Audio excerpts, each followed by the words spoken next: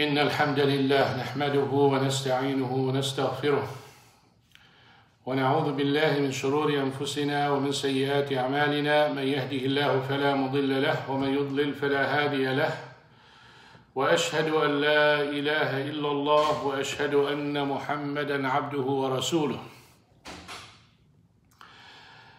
يا أيها الذين آمنوا اتقوا الله ولتنظر نفس ما قدمت لغد.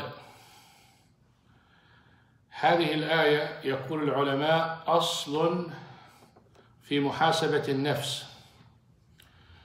يا أيها الذين آمنوا، يا أيها الذين آمنوا حققوا إيمانكم واتقوا الله سبحانه وتعالى فافعلوا ما أمر وانتهوا عما زجر.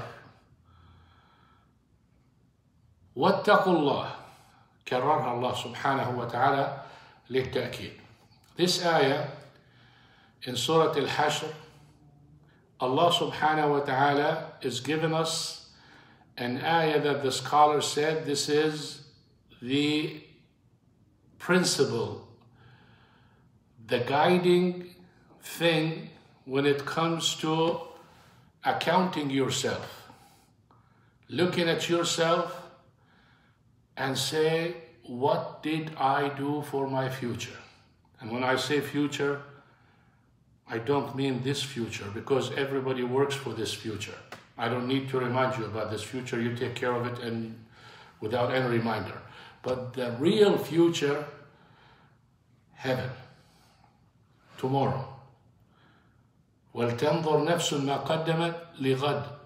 Tomorrow. عبر الله سبحانه وتعالى عن يوم القيامة بالغد لأنه قريب. وما هو آت فهو قريب. Anything that will come, then it's near. So Allah subhanahu wa ta'ala said about the day of judgment, tomorrow. I can die now. It's over for me. Day of judgment started. محاسبة النفس, accounting yourself. What did I do?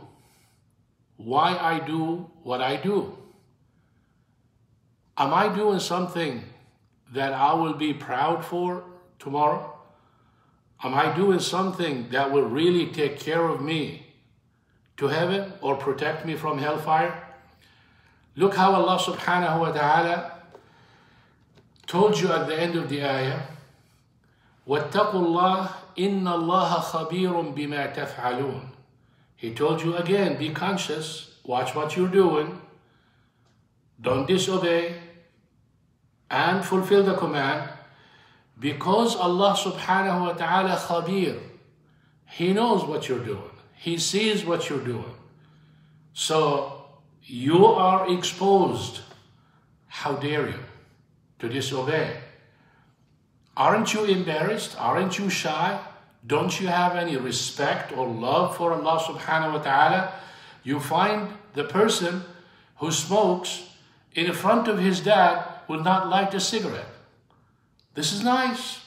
You should not light a cigarette at all, but this is nice respect for his dad. He doesn't do it. You do that to your dad, but you disobey Allah subhanahu wa ta'ala publicly, and you challenge, and you consider yourself thinking about tomorrow. Allah subhanahu wa ta'ala khabir. A believer, when he knows that Allah subhanahu wa ta'ala is watching him, it will deter him from the action. That's why Allah subhanahu wa ta'ala said, I see you. I see you what you're doing. When a believer remembers that, he would stop. Yes, my mom doesn't see me, my dad doesn't see me, my teacher doesn't see me, my wife, my husband, but Allah subhanahu wa ta'ala sees me. And that's what really counts. He is the one whom I should fear first and worry about first. Ibn al-Qayyim mentioned a few things about a person who disobeys Allah subhanahu wa ta'ala secretly, hiding from people. And he gave a scenario where you're sitting in your room and you think you're alone. You're not thinking of Allah subhanahu wa ta'ala, but you're closing the door, worried about people coming or someone seeing you. then the wind blows, then the door opens, and you just jump and you get so scared, worried that someone is going to catch you. Yet, you are sitting in the wide open before Allah subhanahu wa ta'ala. What kind of faith is this? What kind of taqwa is this?